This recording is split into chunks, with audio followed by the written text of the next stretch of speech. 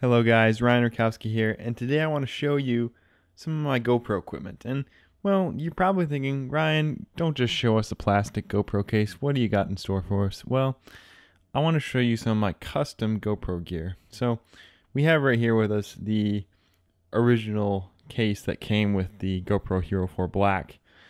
I have the opening back door to allow for better sound. But what if you want to have even better sound and even better picture? Because this GoPro is shooting through a pretty, it's like a piece of plastic, but the plastic could distort our image if you want to be really technical. I have a custom made Hero 4 Black 3D printed case. So the way it works is there's a little clip right here, and you push the GoPro up, and then you sort of slide it back until it locks into place. Now this is very, very sweet. This it feels cheap in a way, but it's not.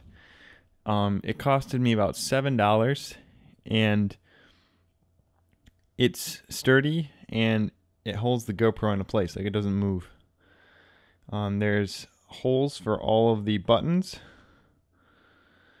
and it even has the back part, or the bottom part, to hold or clip on to any mount that you desire. And sure, Ryan, that's pretty awesome.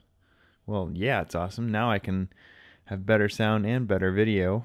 But Ryan, doesn't this make your camera vulnerable to certain things? Well, you're right, it does make it vulnerable, but that's why I have a custom GoPro lens cap that I also printed with my case to put on. So the way it works is it's pretty simple. You just set it down there and push down just a slight bit. The protective lens cap is slightly too small, so if you put it on there too much, it'll lock it into place. So you don't want to put it on too much, but it's all about finding a happy medium so it can stay on there without falling off. I had this entire setup along with my chesty mount. My chesty mount is right here, so I just had it on here. I had this entire set attached to my chest while I graduated. You can see the video right here.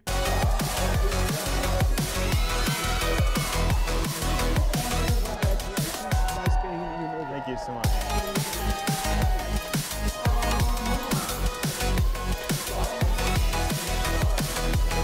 you so much.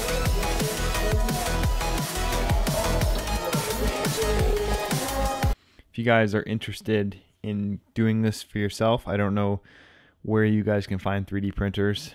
I managed to get lucky and have one at my college, university, and I printed this off while I was a student. The materials costed about $7, and then that's the flat fee, because it was actually under the amount of grams that it was needed to print.